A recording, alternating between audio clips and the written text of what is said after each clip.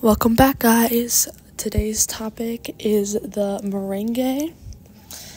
We're going to talk a little about the history behind the merengue, the characteristics that make up the merengue, and also its influence in the United States. The merengue comes from the Dominican Republic, and it's very similar to the style of bachata. It originated as a ballroom dance, and it was then combined with African and indigenous Taino instruments. Merengue music actually became a popular style in the Dominican Republic during the Haitian occupation of Santo Domingo. Dominican artists increased the tempo of the music to disassociate it from the Haitian style.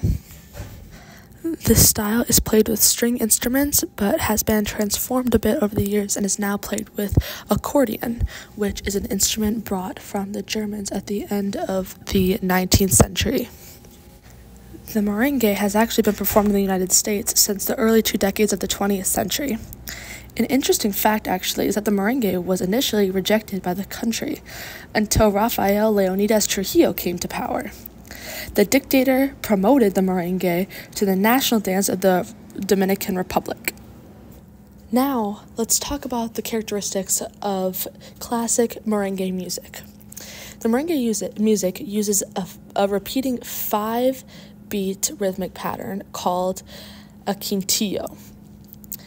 It's played by 3 key instruments: a diatonic accordion, a 2-sided hand drum called a tambora, and a metal scraper called a charrasca or gira. The lyrics of merengue are usually lighthearted and festive. The style rose to popularity because of New York-based groups and bandleaders such as Rafael Petition Guzman, beginning in the 1930s. And then later, Ángel Viloria and his Conjunto Típico Sabeño in the 1950s.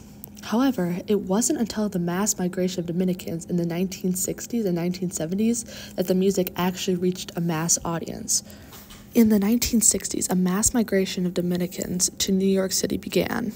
You could see this in the movie In the Heights. These Latin American immigrants brought their native music to American shores. They injected the merengue into the world's largest music market.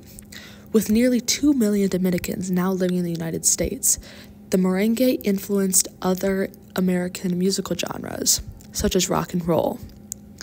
Puerto Rican merengue artists such as Elvis Crespo have emerged, turning what was once an exclusively Dominican genre into something with an international appeal. Once again, thanks for listening. Don't forget to watch my other videos on salsa and the style of rancheras. Until next time.